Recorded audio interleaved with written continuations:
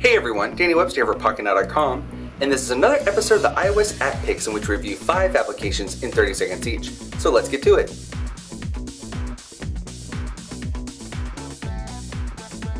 Temple Run is a free game available in the App Store, so the object of the game is to run from these monkeys or what other enemies are chasing you while collecting these other points, collecting these other objects, and also to jump over various things and to turn. And we need to use the accelerometer to collect these, and we can jump over this crevasse, and we want to turn real quickly and jump over this root.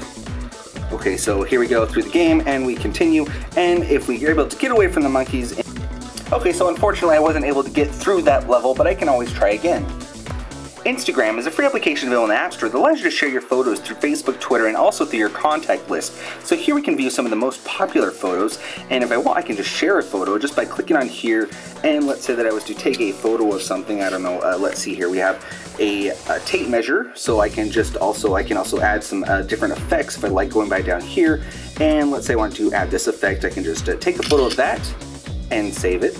And now I can upload it directly to Instagram, and I can share it with my friends. Weather Underground is a free application available in the App Store that allows you to get weather information from personal weather stations that people have either in their schools or in their homes. So here we can view the current weather forecast. We can also view an hourly breakdown. So we can view a map of all the different weather stations in our area. So if I scroll up, I can also view more weather stations. From here, I can select which weather station I want to get my information from. So if I want, I can go to Seattle, Washington. So if I go to more, I can also change my settings. I can listen to radio from local broadcasts. I can also get ski reports and also view tropical storm information. Ringtone Maker is a light and paid for application available in the App Store. So now I'm going to select a song. So now that I've selected a song, I can position it to any point on the song that I'd like it to start, and I can have the length up to 40 seconds long. I can fade in and out, and I can change some of the advanced features down here. So I can change the speed of the song to 1.5 or something like that. We can also change the pitch, and we have other presets so we can listen to the song here.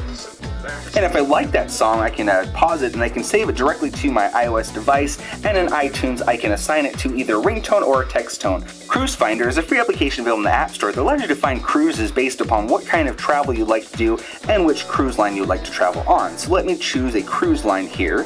So let's say that I want to try Celebrity Cruises, and we can view an overview of all the ships. We can also go to calendars, and from here we can select a trip. It looks as though there's a Bahamas cruise for 99 bucks, but let's try Australia, New Zealand, and we'll click yes.